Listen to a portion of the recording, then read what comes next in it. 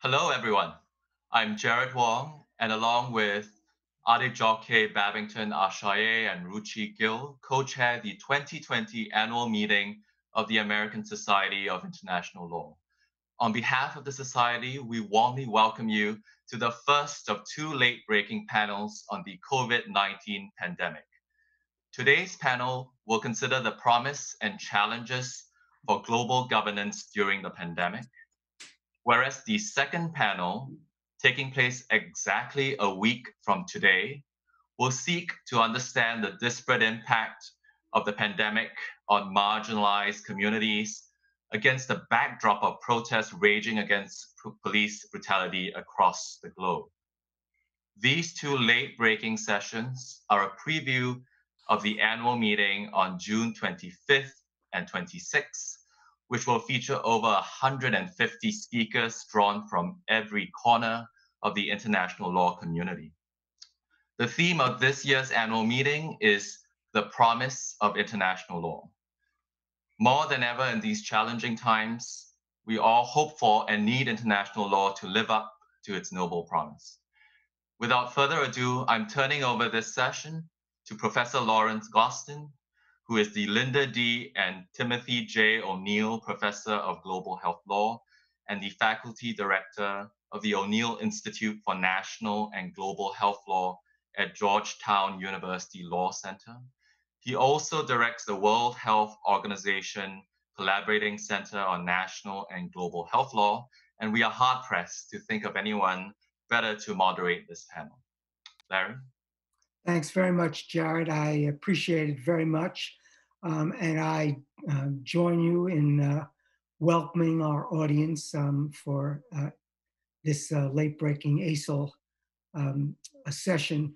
We're going to be looking at the value of international law and international institutions, and also good governance, in the United States, Europe, East Asia, and now Africa, and Latin America, and virtually all over the world. Let me start with the SARS epidemic, because SARS was, a major coronavirus epidemic. And following SARS, the World Health Organization revised the international health regulations, which is the governing instrument for handling pandemics. Then, after the West African Ebola epidemic, which Beth was, from the United States point of view, very central in, there were a number of after-action reports. I was a member of several of those commissions, which recommended considerable reform of the World Health Organization's response, and including suggesting that the World Health Organization launch a health emergencies program and a health contingency fund. I think, Gianluca, you were there as counsel at WHO at that time. And so we've had a very changing landscape of law, and also strengthening the core institution, which is the WHO, in responding to outbreaks. And we've seen that, put into play for things like, MERS, another coronavirus. And we've also seen it more recently in the Democratic Republic of Congo, where the World Health Organization has been working with the DRC to put out an Ebola outbreak, which has been going on for a long time. Just as it was coming to a close, of course, there was another outbreak in the DRC that's thought to be unrelated, that's going on now. But this COVID-19 pandemic has been an enormous stress test for the World Health Organization, for the international health regulations, and frankly, for governments around the world. I'm on the Global Health Board of the National Academy of Sciences, and one of the things we've been discussing is how we can evaluate all of the different responses in the world. We can see beginning in China with a major lockdown that we thought was unprecedented, but then we've seen repeated in many parts of the world, including uh, app-based technology with tracing.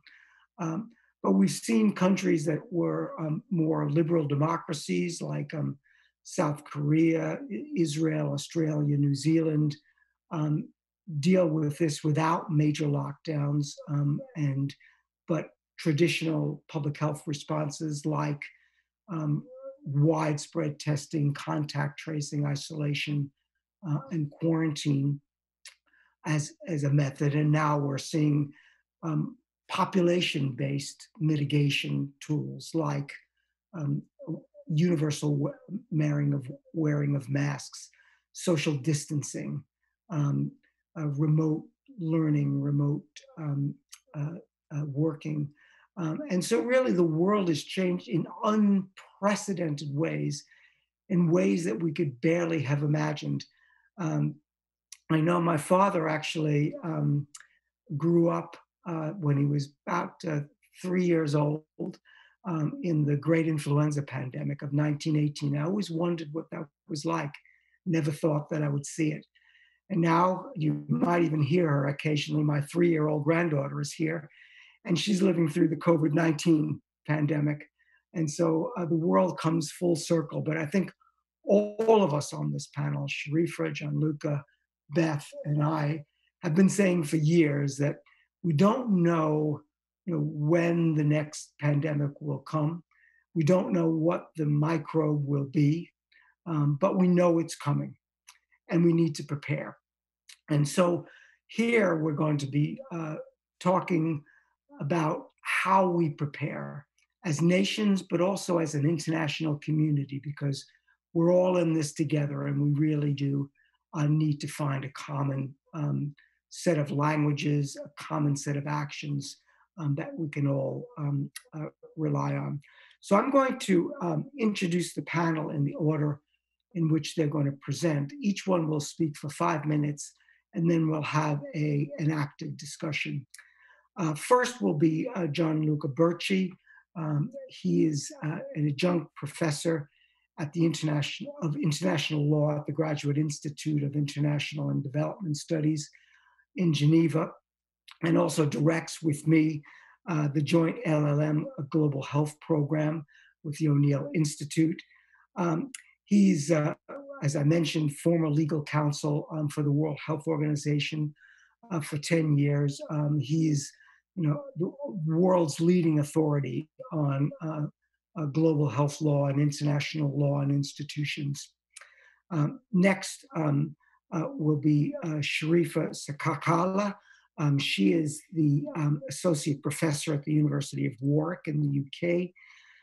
She currently specializes in global health law and equity, particularly in sub-Saharan Africa. I've worked with Sharifa quite a lot. She's a brilliant mind, an innovative thinker, a young leader that we're going to turn to over and over again as we try to think about how we deal with this and future pandemics. And then finally, but definitely not least, is Beth Cameron. Beth has become a dear friend, but she's known to everyone in the United States and globally in our area. She is at NTI's Vice President for Global Biological Policy and Programs. And prior to joining NTI, she served as the Senior Director for Global Health Security and Biodefense in the White House National Security Council.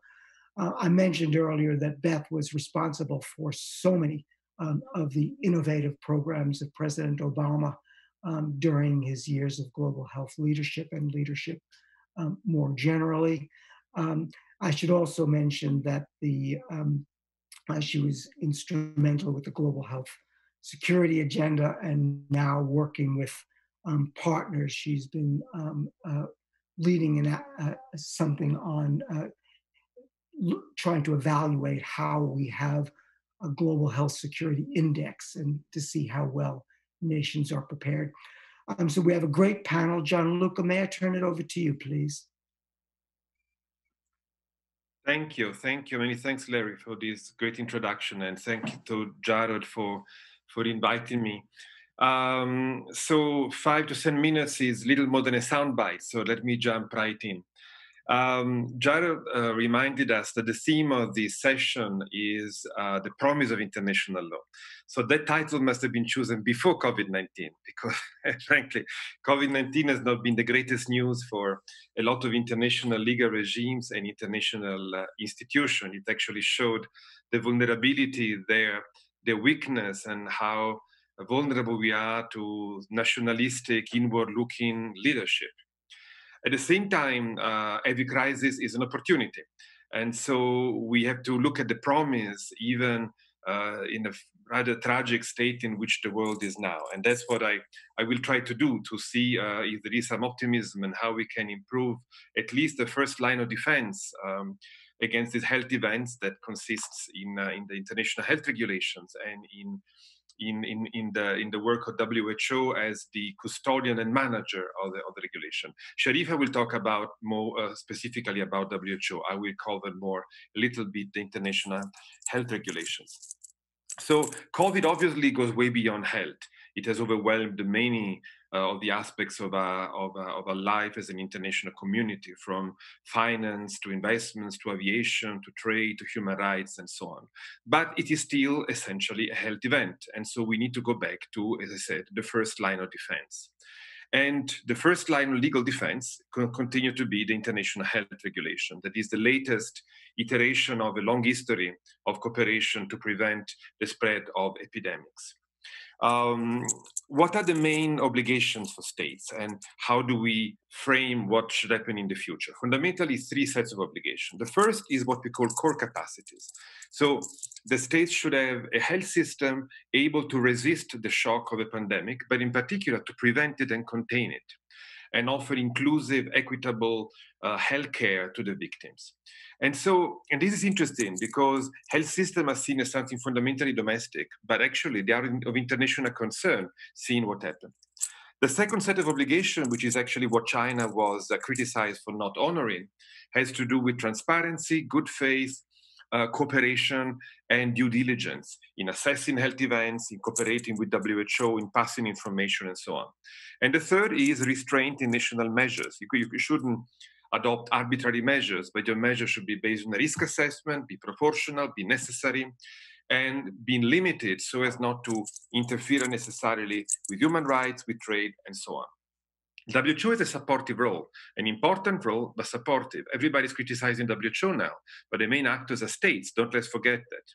So WHO tries to coordinate surveillance with a dynamic dialogue with states, providing analysis, information, guidance, and alert.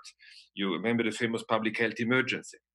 So COVID has shown a bit the limits of this design and the limits in implementation, both for states and WHO. But I don't think it undermines the fundamental design and the fundamental philosophy of an instrument that tries to globalize risk, try to see risk as a global issue in the 21st century. The main problem has been clearly the chronic underinvestment and the lack of preparedness in national health system. And I hope it's a wake-up call, because if we don't fix that, nothing else will work.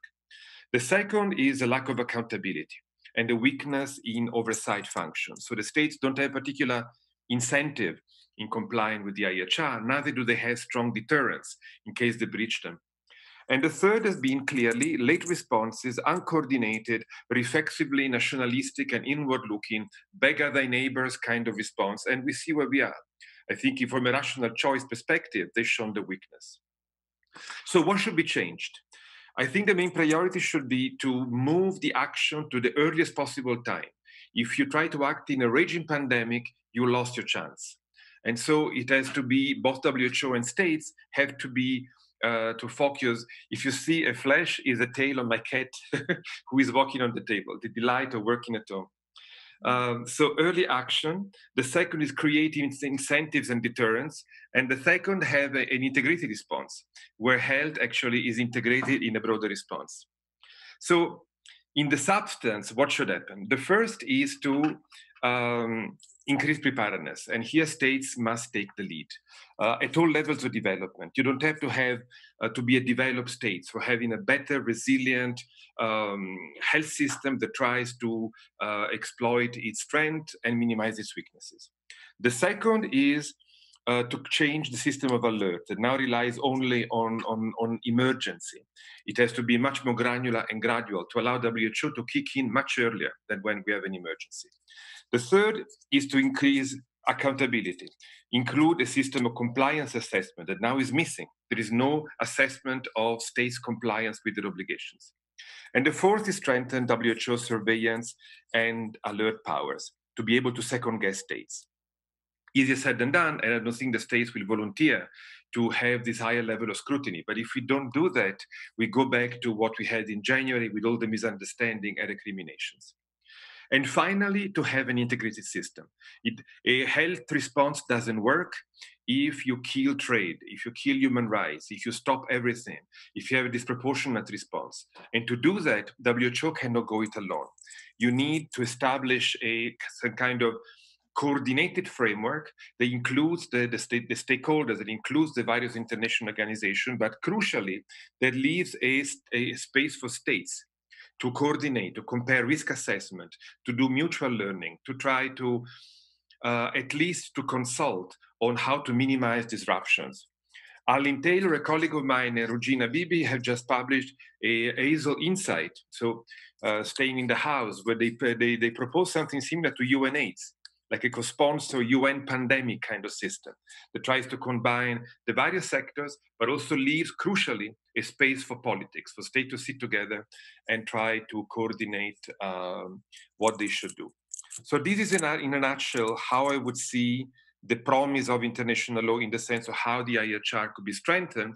It will not be a magic bullet, but certainly it should improve the situation from what happened now. I will stop at that. Many thanks, Larry. Okay, thank you very much. Let me turn it over to you, Sharifa, please, and then Beth will be our final speaker. Okay, thank you very much, Larry, and thank you for to the ESL for having this breakout session. I think it's a really important topic to discuss. So if this were a paper, I think it would be kind of what WHO do we want? And I think that this is a really important question to ask ourselves. In some ways, the crisis enables us to ask this question of what do we want global health governance to look like? So the WHO already has a lot of power to govern global health crisis. It has the power under the WHO Constitution, which gives it a coordinating function. And as Gianluca has talked about, under the IHR, it has those powers as well. It has powers to come up with treaties. It has had that for a couple of years and has successfully completed several international treaties. But I think that inbuilt in its design has always been conundrums or tension. So on the one hand, we have a scientific organization that we want to give us the science. But on the other hand, we also want a governance institution. And I think that those two things, we must find a better way of reconciling them in times of crisis. Because at the moment, we are expecting the scientific part of the organization to not behave like science. We want our science to be certain. We want it to be not complex. We want it to be quick and easy. And this is not what science is. So it seems to me that we're asking an organization that we ask to be scientific to do unscientific work because we're asking it to govern. And I think that we need to really think about what that needs, what that necessitates. We're already having this conversation at the domestic level in many countries. In the UK, for instance, the scientists have accused politicians of politicizing the science and vice versa, because you have this sense where people want certainty, but actually sometimes the science is not certain, and we have to recognize that. And so it leads me to questions of, so if we have this organization that's both scientific, but also a governance institution, what are our three options? And in some ways, we've already started to see this. So states could withdraw, but if they withdraw, then to what? We still need a global health institution that does global health governance. So there have been some suggestions that we could have a new institution. We could have something like the Global Fund that comes up and helps to deal with, I don't know, COVID-19, or in some ways, the Global Fund expands and then does global health governance. And I think that this is unsatisfactory. So the Global Fund is a financing institution. It has a very limited mandate. And as we see, it also has problems. So it's not a problem-free institution. So it's very easy to think of a crisis and think, let's sort it by starting a new institution, and that will solve the problem. So as we've seen with the problems of replenishment, that governments are quite reluctant sometimes to live up to their commitments, even within the Global Fund. And that's something that we should consider, that a new organization is not going to be a magic bullet that solves our problems. The second model which has been suggested is the joint program model that I think John Luca talked about, that was suggested by Aline Taylor and Regine Habibi. And here we create special programs in which we put all COVID-related stuff in, and we think this is an organization that comes up with coordination and helps us to kind of solve the complexity of COVID-19. And that on the face of it seems persuasive. It seems like something that we could do quite easily. But I think it still doesn't solve the fundamental problems of global health governance. It's not going to get us there. So if you look at AIDS, for instance, and you look at how UNAIDS started, it started within the WHO, it left the WHO and became a separate institution. And that's something that we need to take seriously, that could happen again. And do we really want to have a COVID-19 institution as well in order to kind of further fragment global health governance as we have it? Because that's also one of the major things that we must think about, that if we have global health governance, we need to be united and we need to have solidarity. So we do not want to have a situation whereby you have one institution that is dealing with just one infectious disease and lots of other institutions that are doing different things. But also, I think that the idea of joint programs does not fundamentally deal with the fact that actually the WHO does not just deal with infectious diseases. So I do lots of work on sub-Saharan Africa, and the bulk of the work that the WHO does in sub-Saharan Africa in terms of capacity, in terms of training, in terms of technical expertise, is not on infectious diseases. It's really on thinking about what the right to health is as a core requirement for global health. And so that's something that we really need to take seriously when we think about this notion of fragmenting global health. The last thing might be to think about some sort of reform, and John Luca has very nicely helped to think about the kinds of reform we should have for the IHR. But I think one of the things that should underlie any kind of reform when we're thinking about the WHO is to think about how essential it is, not only in order to give that technical expertise, but also the long experience that it has had in dealing with many global health crises, from the eradication of the eradication of smallpox, from dealing with polio. And I think we really do not want to lose that. We really want to enhance that and think about that expertise, that scientific expertise, in terms of outbreak and response, the capacities it has, but also the coordination of global networks that it has. And so that might be something to think about as we go forward in terms of thinking about the WHO and reform, that it has this expertise that we don't want to lose, and therefore it's something fundamentally worth keeping as we go on post-COVID-19. So I'll stop there, Larry. Thank you very much. Thank you. Very much appreciated. Well done. Beth, you're on next. Thanks very much, Larry. Thanks to the organizers and to my co-panelists, Gianluca and Sharifa. It's a pleasure to be with you. I am not a legal expert, but I do dabble in governance with a lowercase g. And I think actually tying together some of the things that Gianluca and Sharifa just said will really be my task, is to hopefully spur some conversation on our panel. So I just want to make a couple of points and also talk a little bit about the US experience and, bluntly what's happening in the US with our inward look and our walk back from some of these global institutions that are so important, including the World Health Organization. So the first point, and both Gianluca and Sharifa have made it in different ways, is that COVID-19 has uncovered major gaps in our national and global governance for preparedness and response to pandemic threats in every country, certainly in my own country, but I think around the world. And also, it's uncovered equally that now more than ever, we need solutions, real solutions for global governance and pandemic preparedness and response. And I do think that means strengthening, not walking away from the World Health Organization and the international health regulations. But I think it does bear stressing that in this venue when there are questions about those things internationally. I think we also do still need informal arrangements like the Global Health Security Agenda, where people can put more forward leaning ideas on the table, kick them around, and then work them into the fabric of our institutions to strengthen them and sustain them over time, but not as a replacement to those institutions. I think that's absolutely critical and important to say. I think it's also now more than ever important to stress how important the WHO is in our response to COVID-19, the fact that the WHO is providing tests and protective gear, promoting research and development, clinical trials coordination. They're enabling external assessments of country capability through the joint external evaluations, which are part of the monitoring and evaluation framework of the IHR.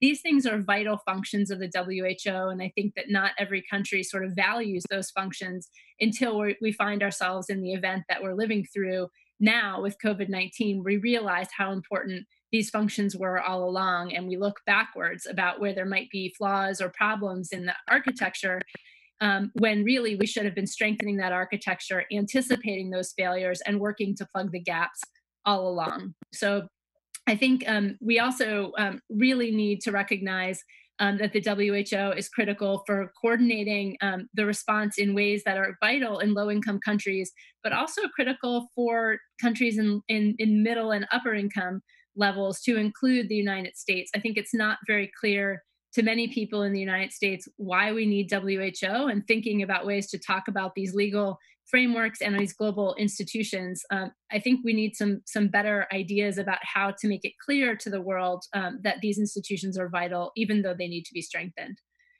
So Larry also asked me to reflect just a little bit on the US experience and response to WHO in light of the IHR and the WHO and what's happening in our country now. And just very bluntly, the United States is one of the countries among a few that really took a very inward focused look when we found ourselves, with cases of COVID-19. We looked inwardly for our responses. We did not look outwardly. We did not use the institutions that we had available to us, including the WHO, including the G7, which we're the president of this year, including the G20, including the UN Security Council. There have really been major challenges in all of those normally used mechanisms to promote a stronger response, and where the US usually takes a strong leadership role. Those things have really been very challenging for us because we have not taken that role. And the result in our country is really a very challenging response, with greater than 20,000 cases per day, over 100,000 deaths. And we're watching partners around the world in countries like the Republic of Korea, for example, who have done a much better job. So we are in a tough spot in the United States. And I think now more than ever, we need to be looking outwardly at partners who have been able to control this virus better than we have. And we need to be working with the WHO. So what happened in the US, and how does this relate to leadership and governance, and why is it relevant for this session? I think it's important as we look at capability and as we look at strengthening the IHR and strengthening the capabilities around the world to prevent, detect, and respond to infectious disease threats. We need to also look at local governance and leadership and figure out ways to measure that oversight for capabilities that we have. And so an example that Larry mentioned, and he works with my organization on this as part of a panel to inform our effort. Our Global Health Security Index looks at 195 countries, and the United States scored at the top of that capability index. It didn't get a perfect score, it got a B. I wouldn't call that a great score. We did get a great score, and not a relatively great score compared to other countries, because we have capability.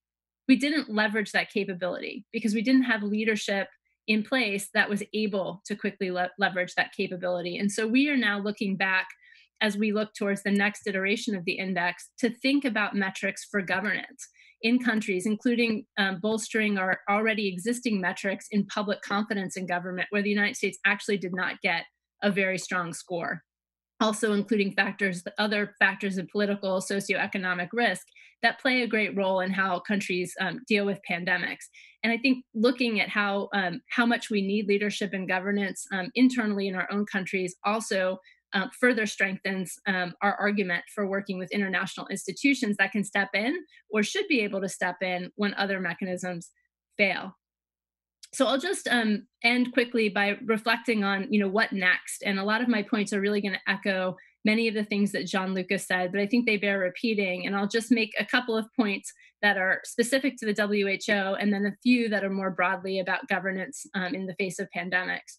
So with the WHO, the work that they have on health security and health systems more broadly is vital.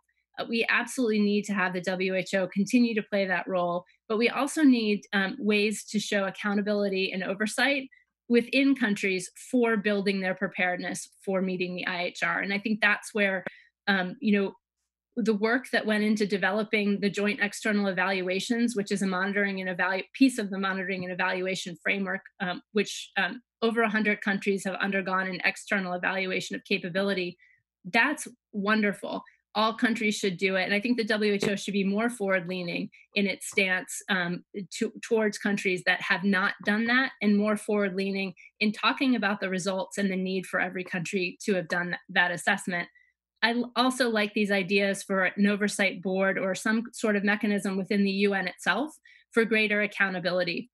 I think the Global Preparedness Monitoring Board is a really great start in thinking about how to strengthen that function. This is a group that is co-led by the World Bank and the WHO. For those of you listening who aren't familiar with it, it has the intent to provide oversight and accountability, but I think that function could really be stronger. I also think that we could use a permanent facilitator for high consequence biological threats in the UN, in the office of the Secretary General, not to take the place of the WHO, but to really constantly be in looking at what is emerging, including being able to knit together strands between the WHO and other UN agencies with a role to play, like the UN Office of Disarmament Affairs, when we're dealing in the future someday, hopefully not, but maybe with a deliberate biological event. I think we do need to take a hard look at the IHR and the monitoring and evaluation framework with an eye towards strengthening the information sharing pieces of that. There's been a lot said about who knew what, where, and when with respect to COVID-19. And I think really bolstering partnerships between countries so that information is shared as quickly as possible is a core element of the IHR. And it's something that really the WHO and an apolitical body really needs to lead and be forward-leaning about. We also need to be looking at other elements outside of the WHO in partnership with the WHO. Governance for our global supply chain, which is really failing low-resource countries, including in Africa, but also failing developed countries. And developed countries are then competing with low-income countries. That's unfortunately happening around the world. We need a better disease surveillance network, working with WHO to share information more quickly. And I think that we also need a global health security challenge fund of some sort, whether it's with or at the World Bank or as a separate function.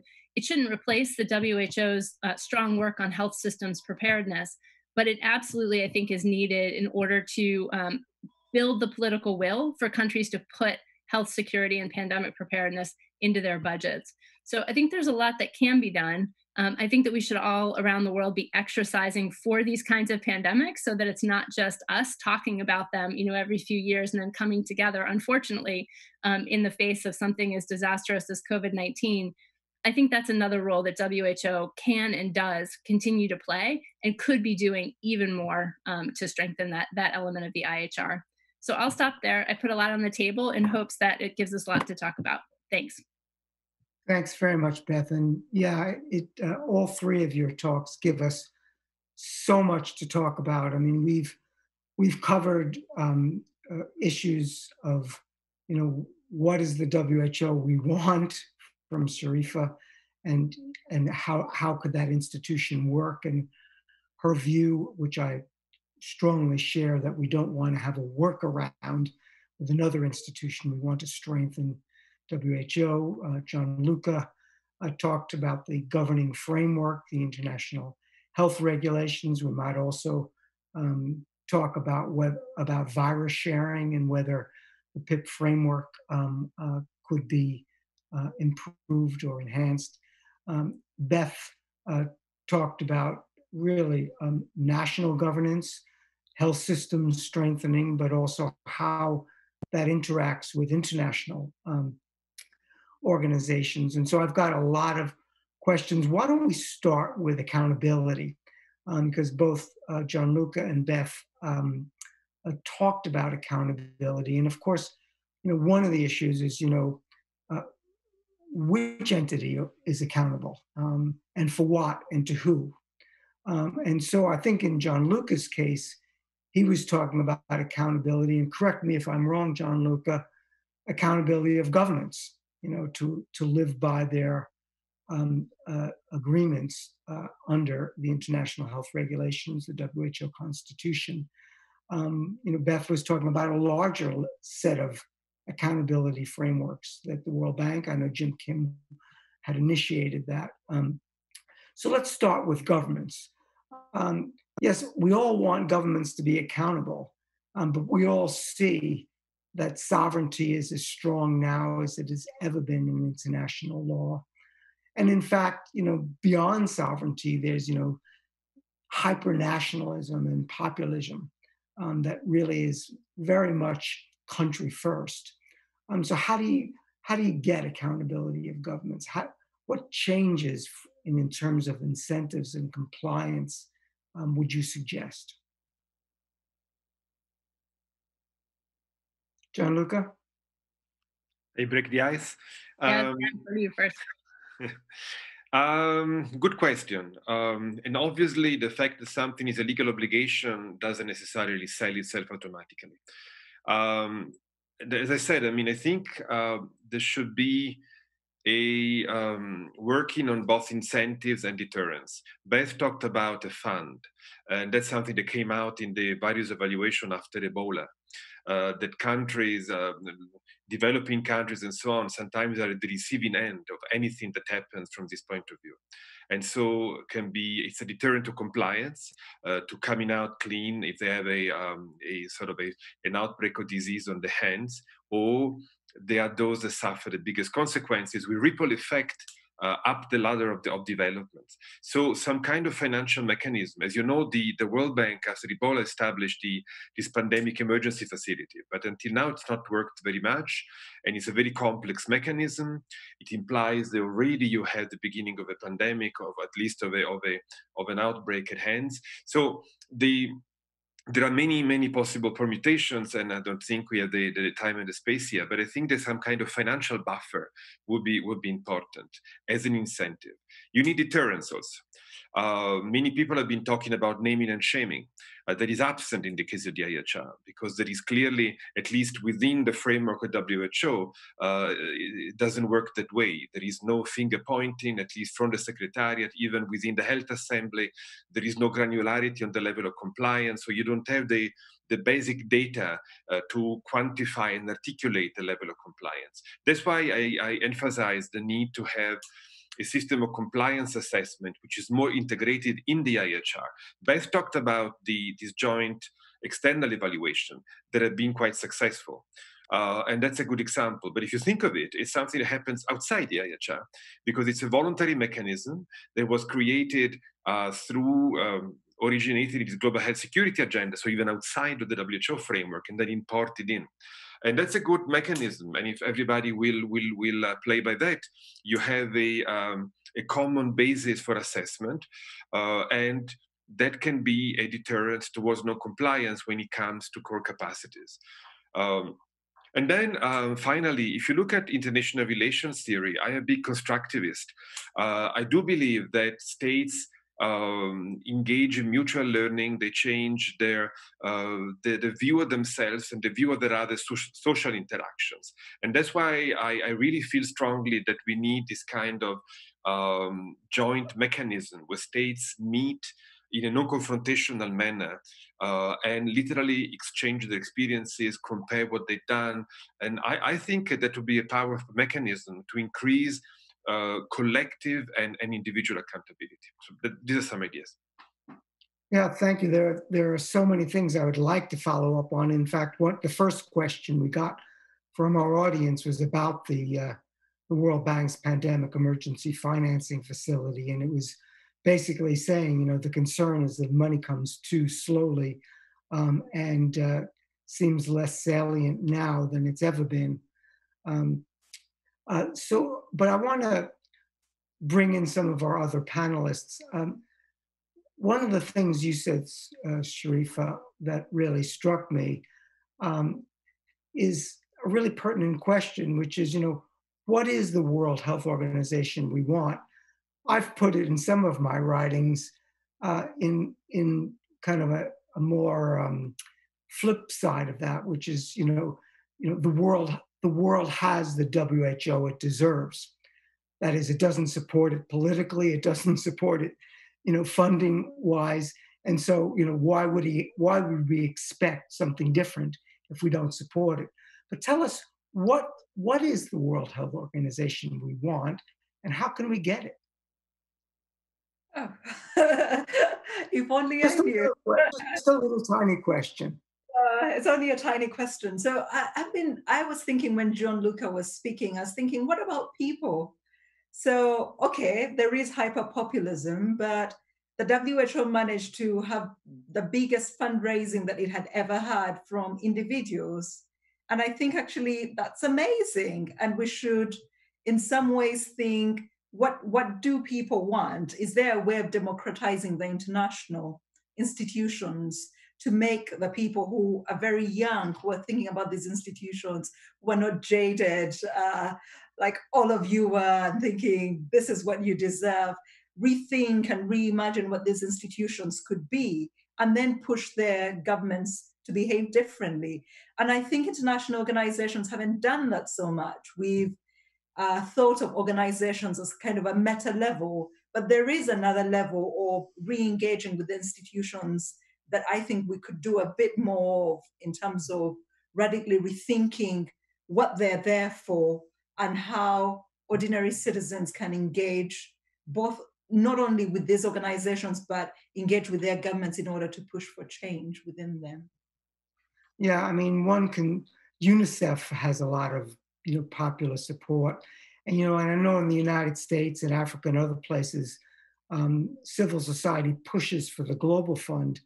But WHO doesn't have that support. I remember giving a talk in South Africa, and during the AIDS epidemic, and everybody is wearing their in-your-face T-shirts about AIDS. And so I put on my World Health Organization T-shirt, and I was actually booed. Because it was an intergovernmental organization thought to be very remote. And so, I think I am beginning to see a little bit of the signs of this bottom-up mobilization in favor of WHO. It'd be great to see. Beth, I want to turn over to you now, because there was one thing you said that that was jaw-dropping and so important. Which is, you said that, yes, in the Global Health Security Index, the United States scored highest. Yes, it was only a B, but it was still the highest. But then you said that, capacity is one thing, but leadership is another. And that how do you unleash that capacity?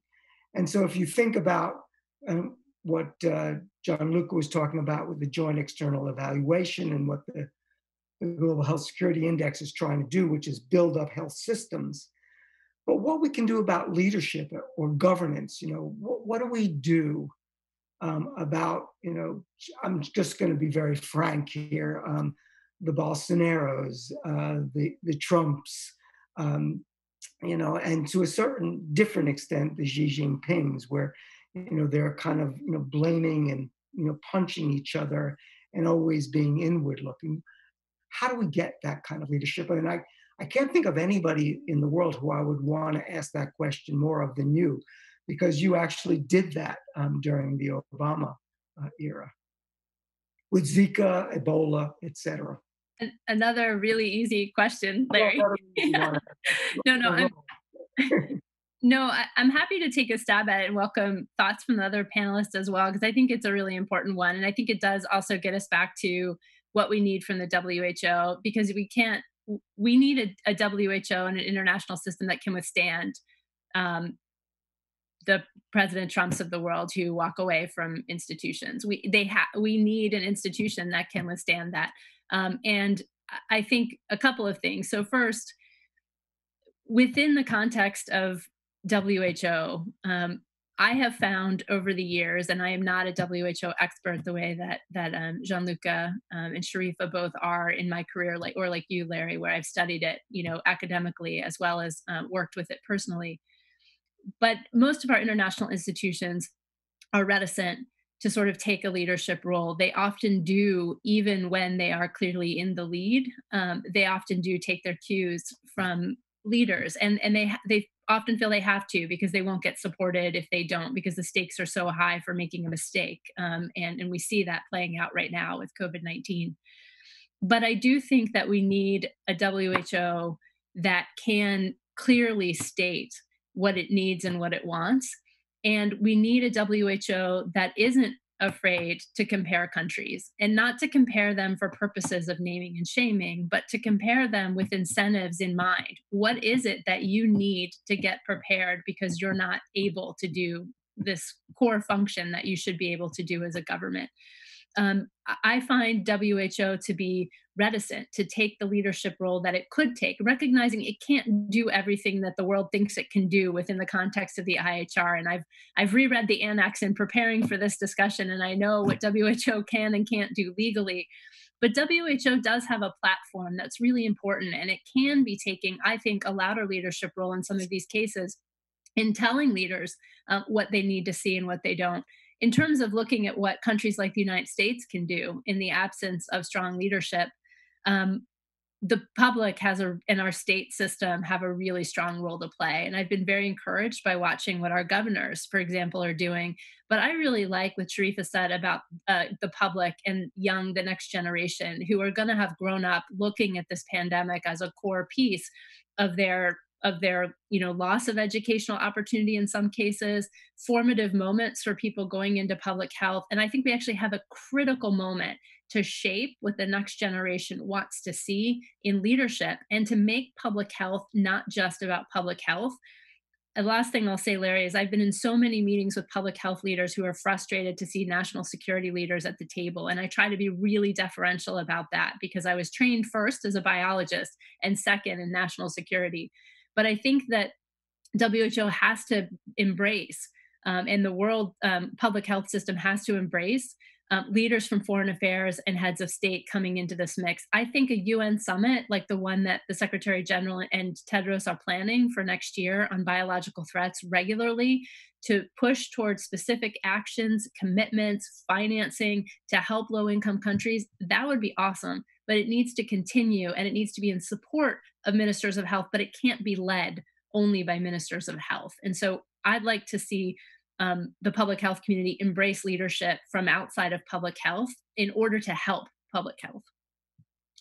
Yeah, I mean, the role of, WHO is an inherently political organization, but it doesn't have the kind of political muscle, and it needs the UN. It needs support by the G7, the G20. and these other kind of governance functions, I think is critically important. But it needs to show its relevance too. It needs to be really clear about what it brings to the table and loud about it. It does, you know, and I was going to wonder if Gianluca would like to comment on some of the things that Beth was saying in terms of, you know, what, you know, that WHO should, you know, stand up, be more directive, more of a leadership role, you know, to say, you know, what kind of governance arrangements do work best, you know, and push back a little. You know, that's the eternal dilemma concerning international organizations. On the one hand, we go by the functionalist theory that have been created by states to serve states. On the other hand, they often become a more autonomous, independent organizations, depending on the political space, depending by leadership also. The WHO, Dr. Brundtland, was not the same as WHO of other director generals. So there are many factors that can leave a space for leadership. Leadership can be expressed in many different ways. I personally think that Dr. Tedros is doing a good job and is exercising leadership. He stays on message. He doesn't pick up. Sorry? I agree. I did not mean to imply otherwise. No, of course. But just to give my take on what leadership can mean. He stays on message. He's taken the moral leadership. Don't politicize the pandemic. We need unity. We need solidarity. We are saving lives. That's a good kind of leadership. And I read the newspaper, and what he says comes pretty regularly on the front pages of major newspapers. So the media captures it, and it comes to the attention of people. But I really agree with one thing that Beth said concerning the role of the United Nations. Because like it or not, WHO is still seen as a public health niche. It doesn't have, as you said, Larry, the traction, the political leverage to lead on things that go beyond, clearly beyond public health. And it's not a coincidence that so many health issues have moved to New York, to the General Assembly, to the Security Council. HIV/AIDS, tuberculosis, universal health coverage, antimicrobial resistance, non-communicable diseases. When things go beyond a level of complexity, which beyond, if you want, the niche of public health, they migrate from WHO, at least at the point of view of the big policy directions. So I think you need more leadership by the UN.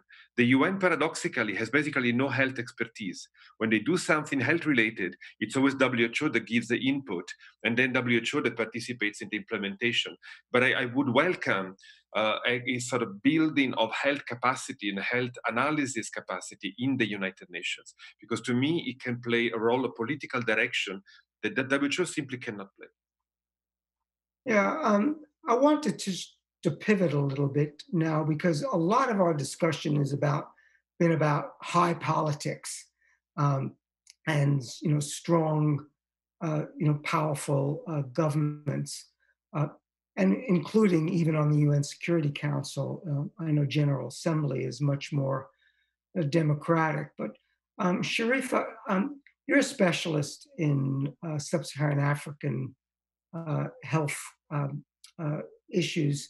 And now we see COVID, you know, it began in China, powerful country, went to East Asia, many powerful countries like you know, South Korea, Japan, Singapore, and others. Then it went to Europe and then the United States. And that captured a lot of the air, you know, took the air out of it. But now it's, you know, we're thinking about this in Latin America, Sub-Saharan Africa, and other parts of the world, where traditionally WHO has had its comparative advantage. Talk a little bit about, you know, how we should think about COVID as it's moving to low and middle income countries. So thanks, Larry. I think that's a good question in some ways because it hasn't. So the publicity on sub-Saharan Africa, on Africa generally, has just been really poor. It's been either it's going to be awful or everybody can't cope, and there's just lack the nuance of the everyday coping of what is different within this context. And in some ways, the continent was quite prepared. Lots of sub-Saharan African countries had Ebola before. They had a good record of track and trace. so they could trace people quite easily. You had quite a lot of mobilization of resources from the international organizations such as the IMF and the World Bank in terms of helping people to cope. But I think that there were spaces, I think, that we have missed of thinking about, for instance, the human rights implications of lockdowns within a sub-Saharan African context are quite different from the lockdown implications within a European context. And I think it's that kind of thing that we really need to amplify and talk about more. So you've had lots more women, for instance, dying because they can't get to hospitals because of lockdown situations. And I think that context really matters. The WHO has had WHO Africa has been quite strong.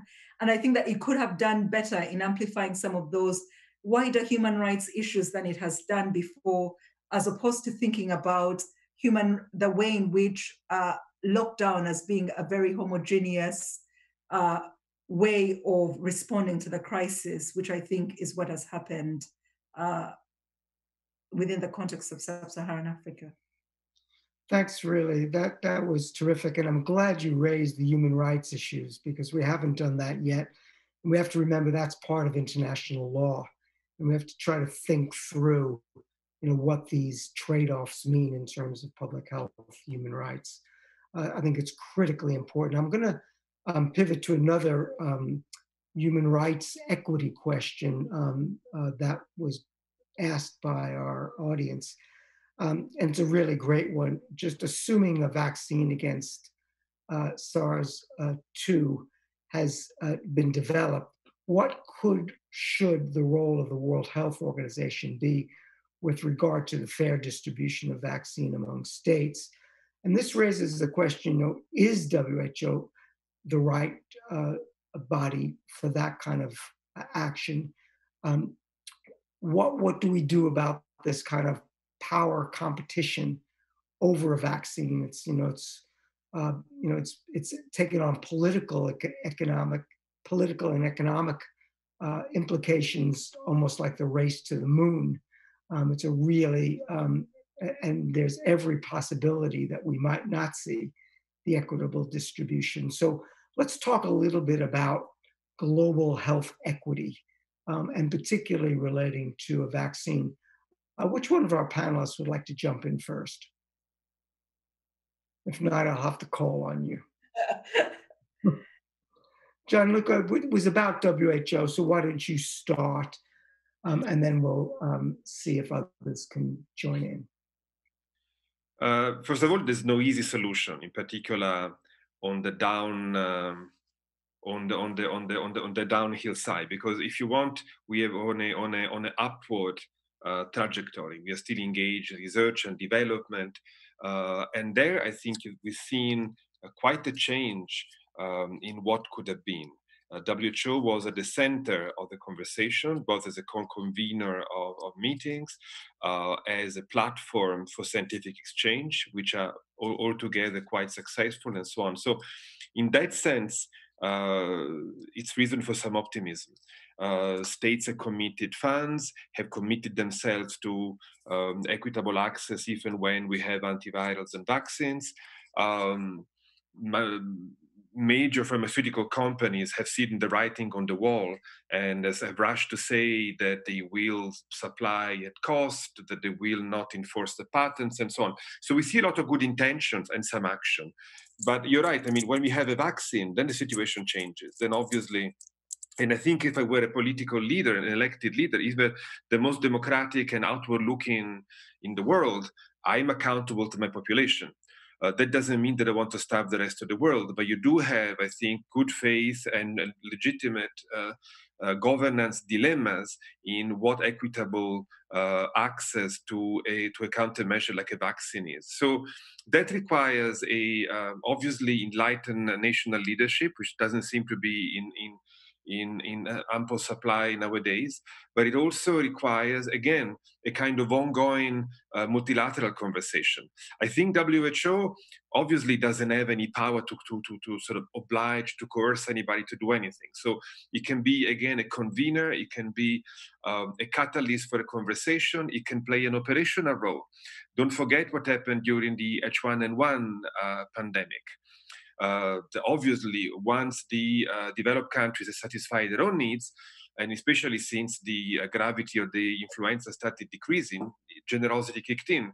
And so they wanted WHO to act like a broker to start distributing vaccines to developing countries. It didn't go very far because, again, the gravity of the disease wasn't what we expected to be. But we have a precedent where WHO stepped in between and solicited donation, transfer of technology, and so on, and acted as a sort of channel to distribute vaccine to developing countries. The problem will be the scale, because the whole world will want a vaccine, and we have very few countries and very few companies that can manufacture vaccine. So there will be a huge undersupply problem. And there too, I think there will be a need for a conversation that will inevitably involve WHO, and where WHO can exercise the kind of soft leadership that I was talking about before. But I think it would be an illusion to think that it could do more than that. Beth, you may have been in the White House during H1N1. You weren't. But as somebody in government, how do you deal with the dilemma that Gianluca talked about? That is, we envisage scarcity of something that has enormous health, social, and economic impact for your country and for the world. If you're in a position of scarcity, do you satisfy your own population fully and completely first, and then worry about equity? Or do you worry about equity earlier on? I think you have to be thinking about equity earlier on. I think it really will depend on the disease, right? And I think the situation we find ourselves in with SARS-CoV-2 is bad, but I can imagine worse, as you well know, from what I work on a regular basis. And what I mean is that there's not perfect clarity, but there is some clarity about who is most affected, what age ranges are most affected, people with underlying medical conditions. So I do think that countries will have to figure out how to satisfy vulnerable populations really early on, but I think that should be done to the best extent possible, factoring in global vulnerable populations. I think it's a really challenging question that can only really be resolved by thinking through what the production capacity is in any given country for any given vaccine. And the same is true for personal protective equipment, by the way. It's an analogous problem where we have a scarce resource. Same for testing reagents and tests in general. And I think we do have to start thinking as a forward look about how we can manufacture these things at scale, or pivot production capability to manufacture at scale in more places around the world, not just in specific developed countries or all developed countries, but regionally.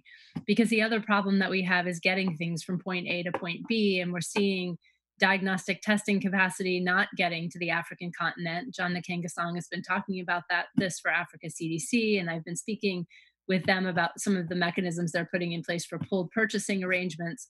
We need to be thinking about that and those types of activities much earlier. But to get back to your extraordinarily challenging question, Larry, I think that there should be arrangements where we're looking at percent donation of vaccines produced in developed countries very early on, because I don't see, especially with COVID-19, a situation with 7 billion people, how we're going to do this in a let's vaccinate one country at a time kind of manner. I don't think it works. I also don't think it's safest or most secure for any individual country to view it that way, because we're connected. It's not like we're operating in isolation from one another. And at some point, we are all going to turn back on our air travel. It's going to happen. It's already starting to happen. So that's my answer. There's no perfect solution. I was definitely involved in conversations in government about how much we would donate, what our rubric would be working with WHO. I think we need a lot more of that collaboration right now to get to an equitably distributed vaccine. I mean, it seems to me that we need to work on two fronts. I mean, one is um, uh, to amplify manufacturing so that we get to a point. We're always going to have scarcity, but if we can have more ample supplies, that will help. And so I think we need to bring in, not just the traditional Western vaccine manufacturers.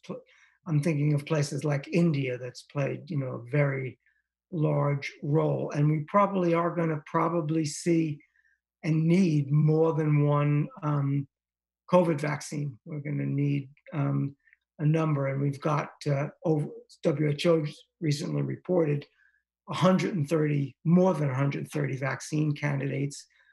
3 of them have already passed phase 1 clinical trials. Unfortunately, they're in China, US, and the UK, and not more in other low and middle income countries. Okay, the next question from the audience is for you, Sharifa. It basically says that you mentioned that you want to strive for what the WHO and other internationals could be. We're coming back to that again. But the question is, does the structure of international law allow for that? Does sovereignty prevent big change to international institutions in their leadership roles, and particularly for intergovernmental organizations like the World Health Organization?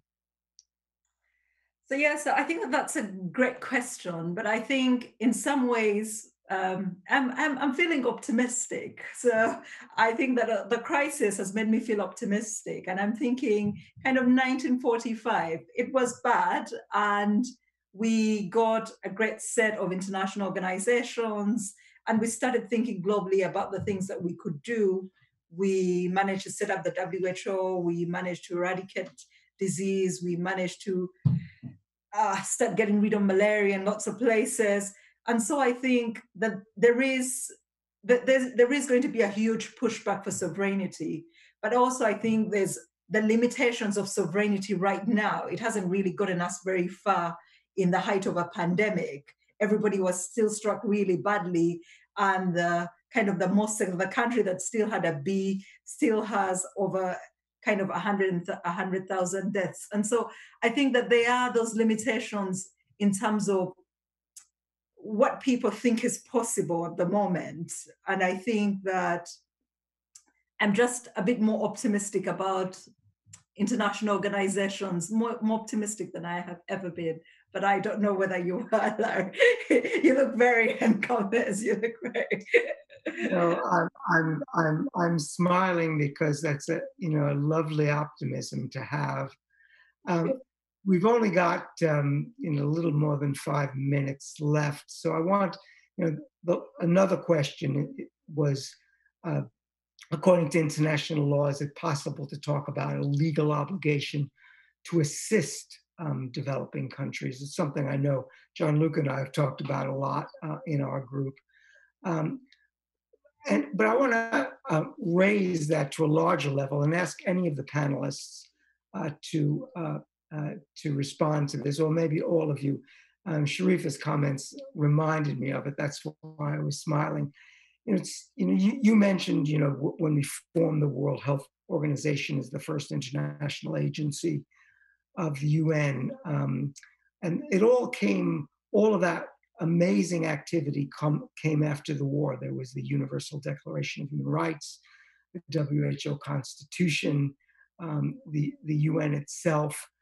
It was an incredible period of change. And so I wonder, right now, it's easy to see COVID as, we're blaming one another, we're fragmenting, we're falling apart.